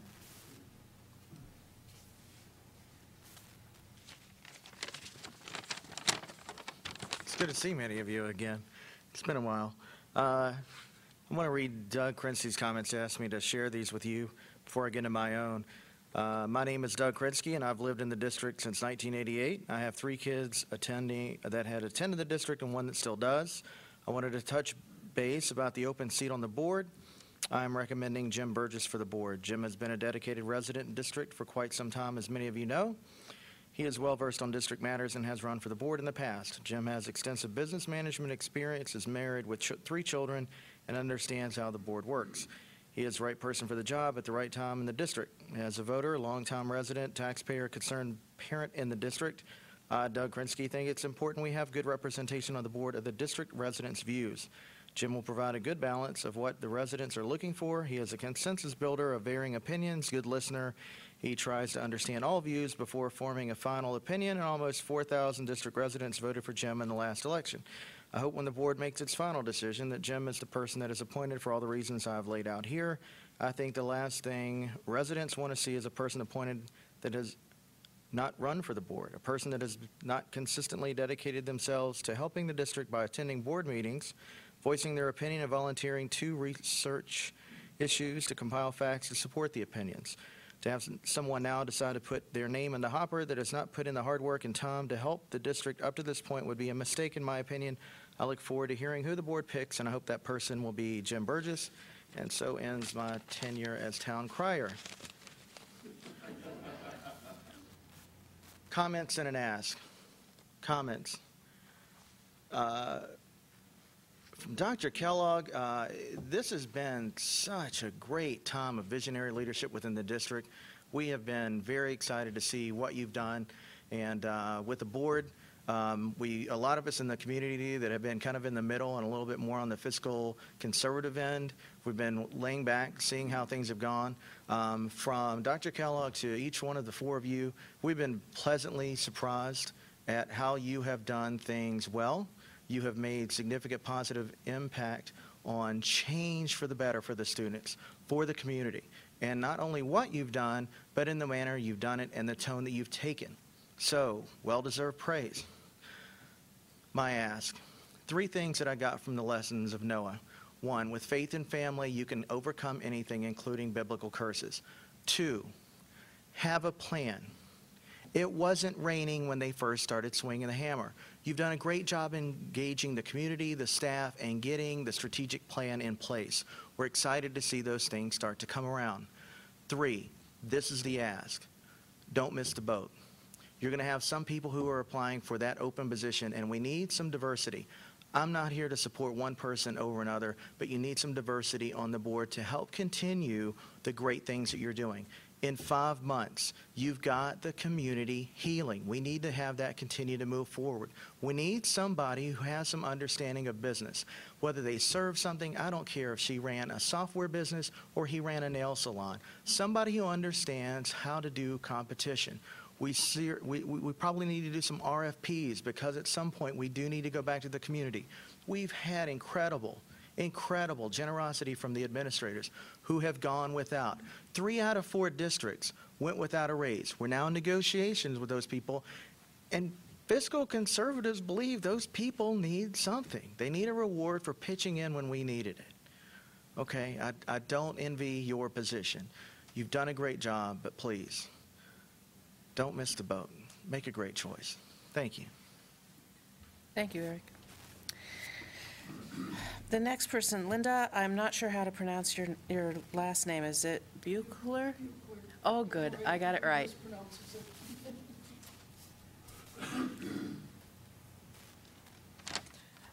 Madam President, members of the school board, Superintendent Kellogg, and fellow citizens, I kind of want to touch upon the vacancy as well.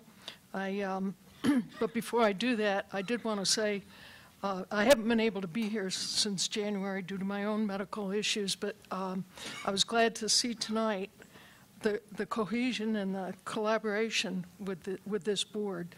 It really, the bantering and, respectful disagreements at times, but it was just fun to see that and be able to laugh with you. But anyways, I moved to Westerville. I'll be 30 years in about 3 weeks, so I've been here for a little while now.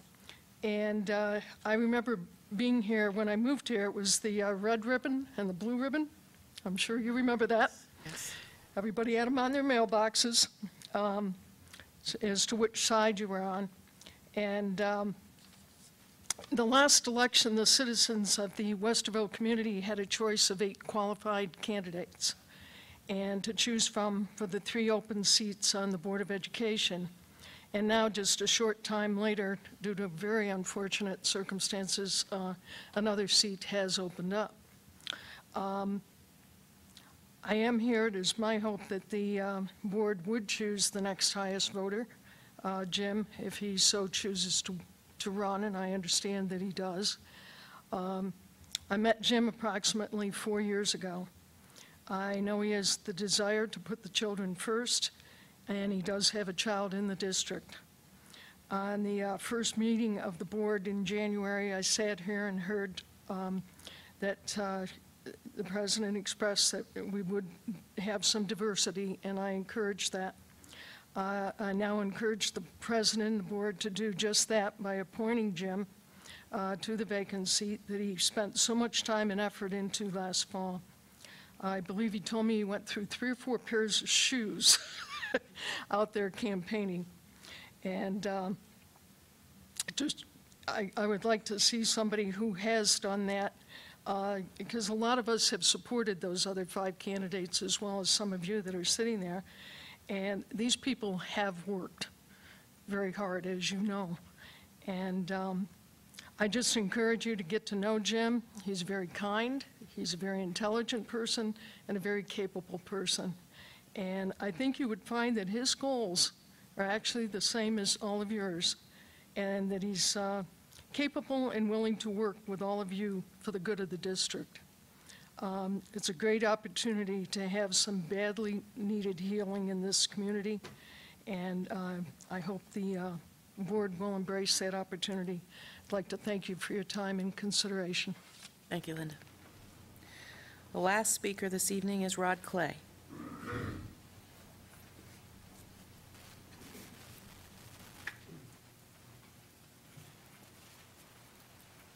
Well, I too am here to speak to you about the vacancy, and I am here to recommend one person, again, Jim Burgess. By the way, I have lived in Westerville 32 years, and all 4 of my children graduated from Westerville South, but they're all grown now. I've known Jim for several years and have worked side by side with him on many projects for our schools and our community. On all of these projects, Jim's objectives have always been the good of the schools and the good of the community. I have never observed in all of my dealings with Jim even the smallest hint that he is in any way interested in something for himself. It has always been the good of others and of the community. Jim gets involved because he sees a need that the schools and the community have, and he's willing to devote himself to meeting that need, whatever the expense and time and money and effort he has to pay. Jim is also one of the easiest, most pleasant people to work with that I've ever had the good fortune to know.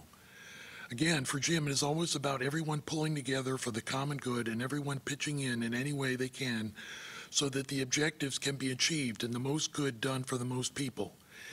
Even though he has frequently had leadership roles on these projects, he has never pulled rank, never acted as if he is better than anyone else on the team, and never refused to do any job because it was beneath the dignity of the leader.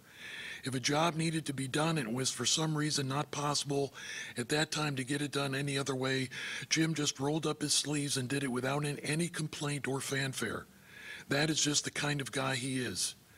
Jim is also unfailingly upbeat and positive. There were many times working on these projects when challenges came up that might have discouraged many other leaders. I know that often they discouraged me, but Jim never seemed to give in to discouragement. He is always looking at how the best, in fact, some real good, can be achieved even in the most daunting and dismal circumstances.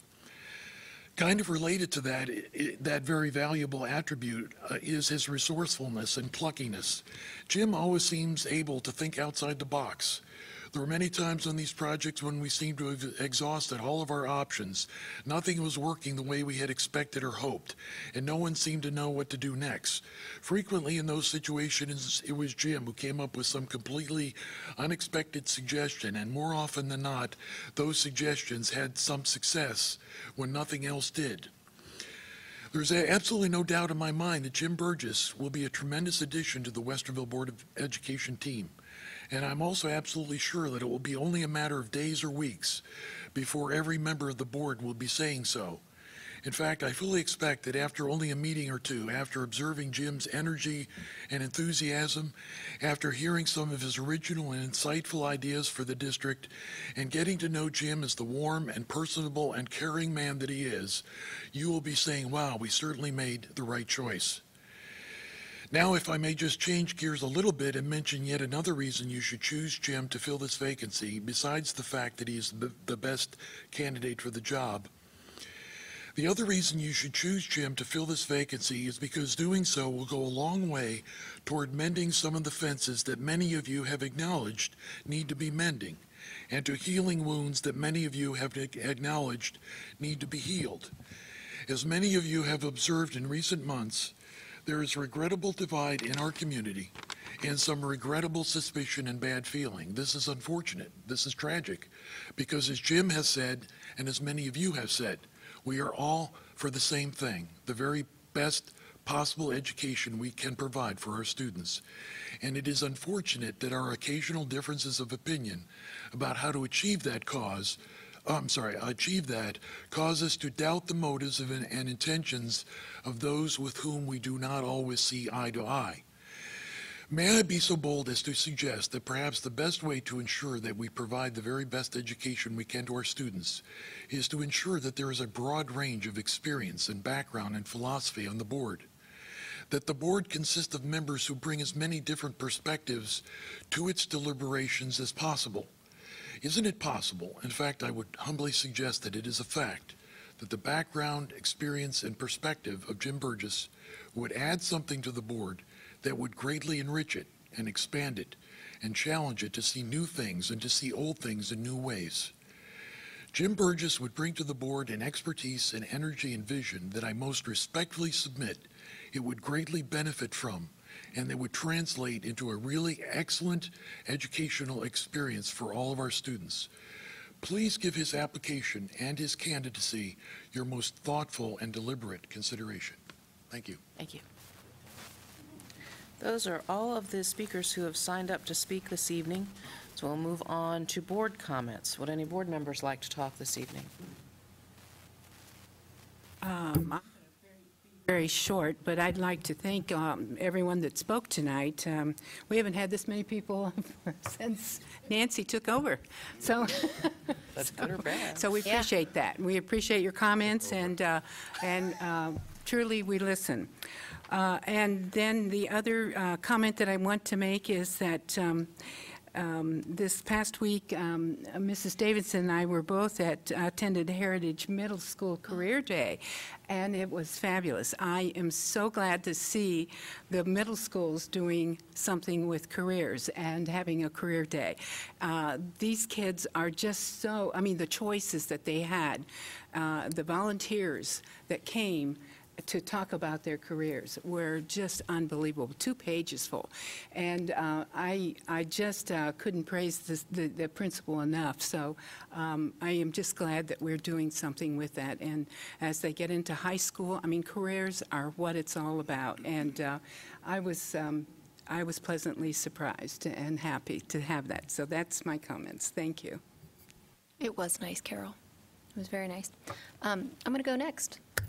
So I would like to say happy retirement to the retirees once again.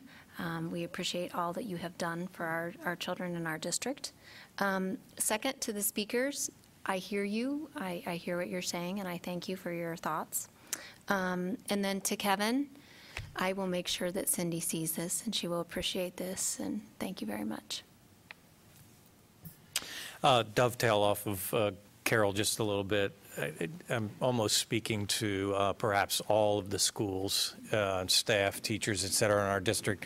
We've tried to attend as many things as we could in the last couple of weeks. High school's Evening of Excellence, all 3, and middle school stuff, and elementary. I was at some schools' picnic today, and just, you know, we try to support all of that. And I'm just... It's just, you would not believe, my friends, you would not believe the number of awards and excellence that is happening for so many of our students, and the teachers are just, it was just amazing. So I think in one way I'm saying, if I didn't make it, if we didn't make it maybe to your event, please don't think it wasn't because we weren't caring about it. Just try to go to as many as we can with work and life and so on. Thanks to the Westerville Education Foundation. I don't know how many of you played putt-putt this last Saturday, but we played it in the rain. It was a blast. I beat both of my children, just like that on the record. Except you were cheating, I saw. I cheat? Yeah.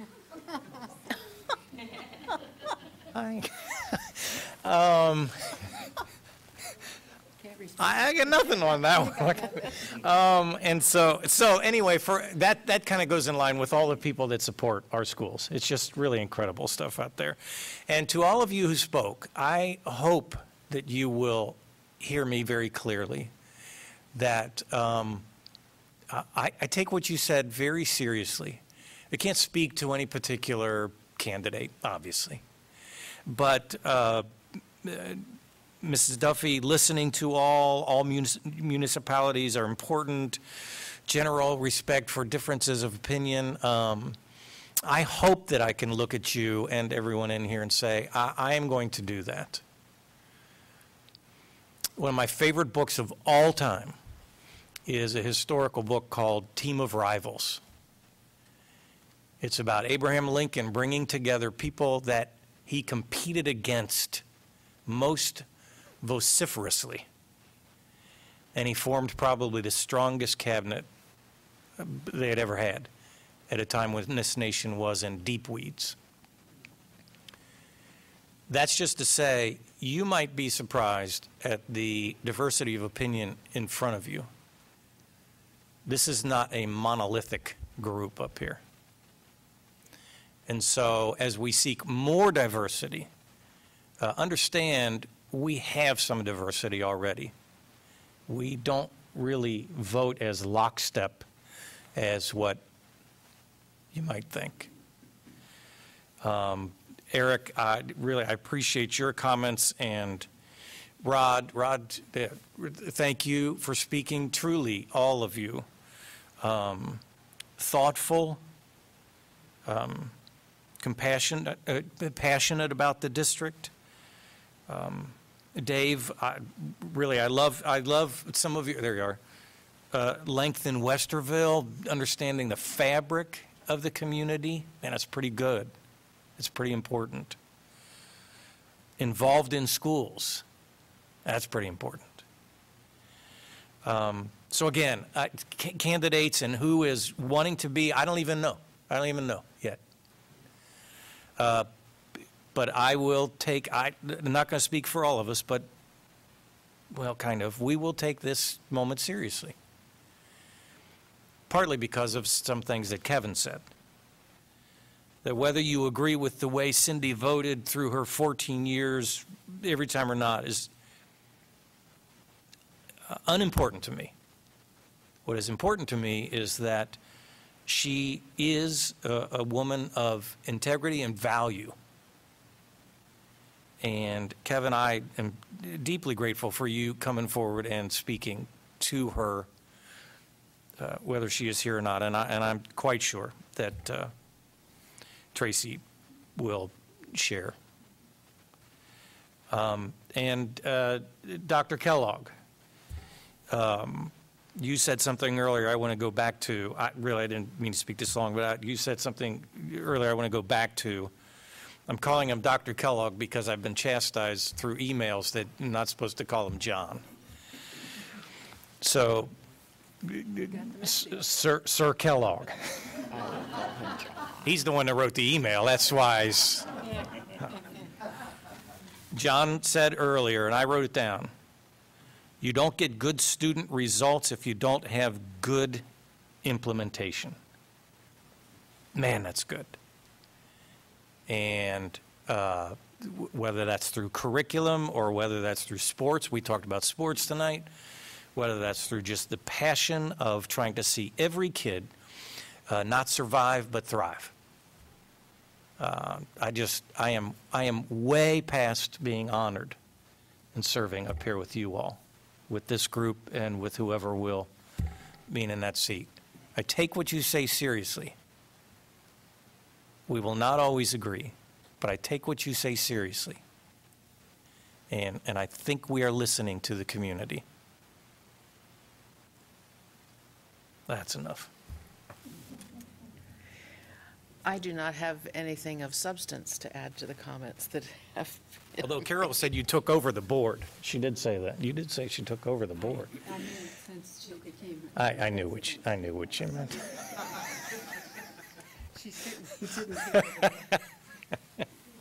Sorry. Ignoring you. Yeah, I noticed. What? Tracy said to turn your mic off. Yes, we just certainly Additional comments? No. Okay. All right, I just have a couple things I want to say. Really, again, I want to welcome our new people. We're very glad you're here. This is an exciting place to be. This is a fine district, and I expect, as you could tell by the comments, people are engaged here. They are involved here, and sometimes we do wrestle, and sometimes we do agree, sometimes we do not. But the remarkable strength of Westerville is, I think, Dave, the phrase you used, the fabric of this community is strong and well woven. So welcome. I'm very glad that you are here. We are all glad you're here.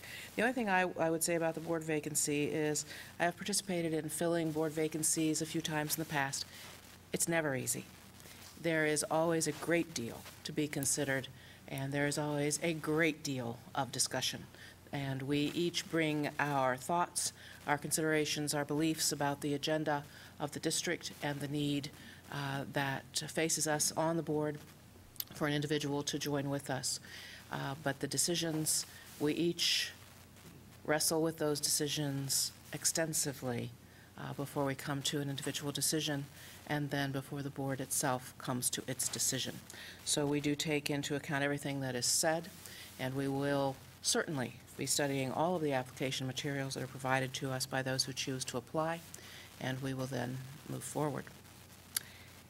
Is there anything, Bart or John, and see, I called them Bart and John, that you would like to say? I might suggest if, and I don't recall the date, if we want to put out one last time, the closing date for applications. I'm not sure that this will air before that, but for those of you who are seated here, you have until, well, through Wednesday to get your application in, 4 o'clock. Apply now or forever hold your peace. All right, Bart, anything you'd like to say? Okay. Dates, times, and locations of next meetings. We will meet on Thursday, May 29th at 6 o'clock for an executive session, and on June 4th and 5th, it says 5:30. You may see that that is an earlier time depending on board member schedules. We'll talk about that later. The board will also meet on Monday, June 9th and Monday, June 30th for a regular session at 6 o'clock p.m. here in the Early Learning Center. With that, I would ask for a motion to go into executive session for the purpose of discussing negotiations. There will be no action taken after we leave executive session. Could I have a motion, please? So moved. Thank you. Could I have a second? Second. Thank you. With a motion and a second, Bart, would you call the roll? Mrs. Davidson? Yes. Dr. French? Yes. Mr. Velardo? Yes. Dr. Nestor Baker? Yes, the board now moves into executive session. Thank you all for coming.